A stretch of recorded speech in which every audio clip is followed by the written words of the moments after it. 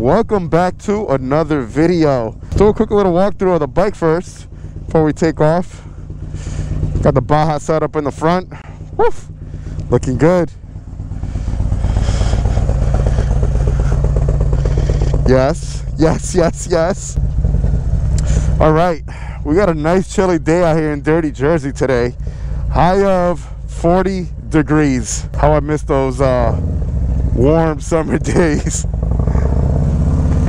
All right, so today I wanted to talk about how much is a Road Glide out the door.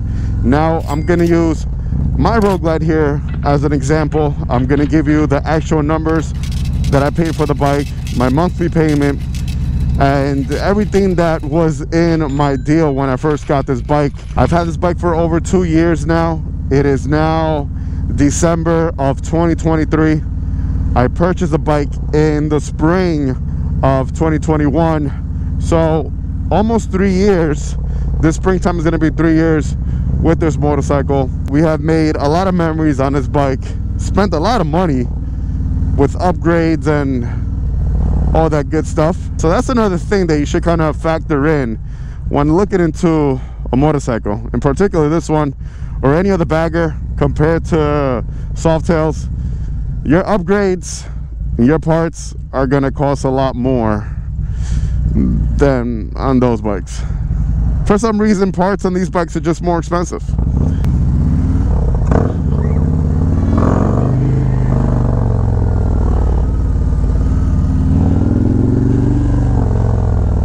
There's so much traffic everywhere. All the roads down by the river around my house are all flooded, and yeah, thanks a lot, Mother Nature. So now all the side roads are all packed up. Anyways, so I bought this bike back in 2021 of spring, like I was saying. Out the door, the whole total number was $32,000 on this Road Glide special. Now, you could be paying a lot more, you could be paying a lot less. There's a few things that you gotta factor in, think about.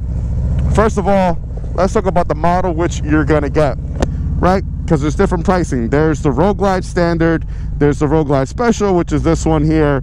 There's the Road Glide ST, and then the CVO model, or if you want to look at a limited, then that one as well. So 5 different options right there.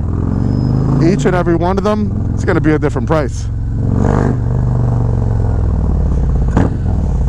Now, after you pick the model you want, you also got to think about color, because different colors are going to come with a cost. Now, for years and years and decades, we all know that vivid black is always a flat color. They're not going to charge you extra for that color. Well, until now, because now for 2024, they are going to charge you more if you want vivid black.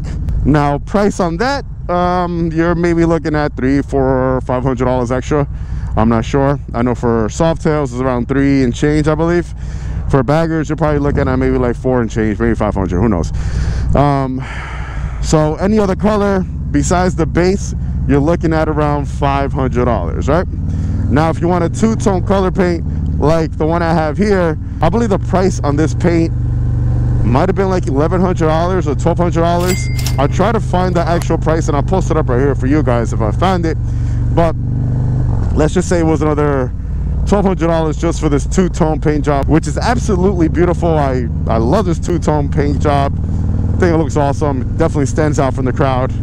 So yes, I opted out to pay more for this, so adding that to the top. Now, this being a special, the retail, the ticket price on this bike was $26,999 if I'm not mistaken, so $27,000.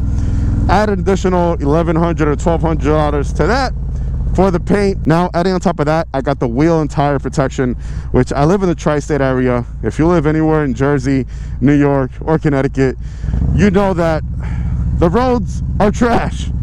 And trust me, I strongly advise you, I recommend it. If you're gonna get a bike, get the wheel and tire protection if you live in around the tri-state area. It's totally worth it. I got gap insurance as well. So that's more money right there on top. Don't remember exactly how much the gap insurance was, but it all gets totaled in. Now you're going to be sitting in that dealership, and then they're going to try to sell you on other incentives like extended warranty, which I didn't get. They're going to try to sell you on some paint coating and this and that. I didn't get that, amongst a ton of other stuff which they're going to tell you to buy there. Totally up to you on what you want to get on your bike. I only chose the things that I knew were going to be valuable to me.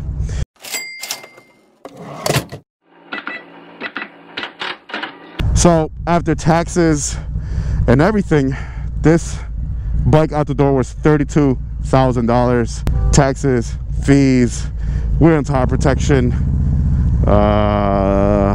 and yeah, and then obviously the paying extra for the two-tone paint job. That's how much it is. It could have been cheaper, it could have been more, depending on the dealership where you're at. That's also going to change as well. They could be charging you less, they could be giving you a deal, they could be charging over MSRP. Who knows? All dealerships are different depending on the time, on the economy. Things can easily vary. Depending on where you live at, that can also vary. But my bike out the door was $32,000. I'm gonna be very, very open with you guys, transparent and honest here. My monthly payment is $500. Now that can also vary with your interest. So depending on your credit, your payment could be higher, could even be lower. So that was with a 12%, I think it was 12%, which puts me at $500, and I did that for 72 months when I did the deal at first, with the idea to refinance the bike later on, because I do not want to wait 72 months paying that amount of money, because I'm gonna be ended up paying a lot more than $32,000. So I am gonna be refinancing the bike if I don't do some crazy shit and trade it in for another bike or whatever, or sell it. Who knows? I'm always going or thinking about crazy shit. But if I do decide to keep it, I'm gonna refinance it, right? Get myself a cheaper payment, drop the months down as well, and we'll see how that works out. But $32,000 is what I got this bike out the door for. I didn't put anything down either. So if you're gonna ask me, well, how much did you put down? Absolutely nothing. You know what I put down? My taxes. That's it. Nothing extra, nothing more, nothing less. I just put down my taxes. I never really put down any money. I just pay my taxes and that's it, and I'm out the door.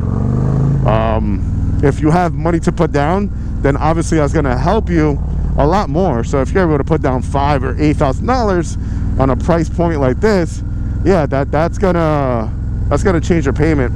So if you do have the money saved up and you want to put it towards a down payment on a motorcycle, then for sure that'll bring the payment down. I just wasn't trying to do that. I was, you know, doing other stuff with my money. But yeah, I mean, I would recommend putting something down for sure. If you want to get the lowest payment as possible, you know, having good credit is a plus. Putting down a down payment is also a plus. That's all going to help you out. That's all going to be beneficial to you. I hope that I was able to maybe answer some questions that you guys out there may have. For those of you guys who are out there in the market shopping right now, it is December. The 2024 models, all the baggers are going to be rolling out next month. So if you are thinking about getting a new motorcycle at the moment, or maybe the springtime, or even the summertime coming up, I hope this video will help you or give you some type of sanity. At times I wish I had put down money for this, because my payment would have been a lot cheaper, and not $500 a month, which is more than my car payment. And I'm not rich or huge like some of these other YouTubers where I'm able to just buy a bike cash out the door. I'm an average person who makes her monthly payments and has an average life. That's it. That's gonna be it, guys. Till the next one, we got some other stuff coming down the pipeline. Now, if you're also like me and a bunch of my friends and you like customizing your bike, and you're going to be spending a lot of money on parts and accessories, you're going to have to budget that in. Somehow think about how much money you're going to be putting aside for such and such thing, because we start with one accessory to another and another, and then later on you're like $15,000 in parts and accessories, and you're like, whoa, where did all that money go? I'm like, oh yeah, that and this and that adds up to this, and there's labor charges and just a lot of stuff. So think about that as well when you're going to be purchasing your bike. What are you going to get? What do you think or planning on getting? It all comes on all together, man. Anyways, I'm gonna catch you guys in the next one. Like always, let the force be with you. Ride safe and enjoy the ride, baby. Peace.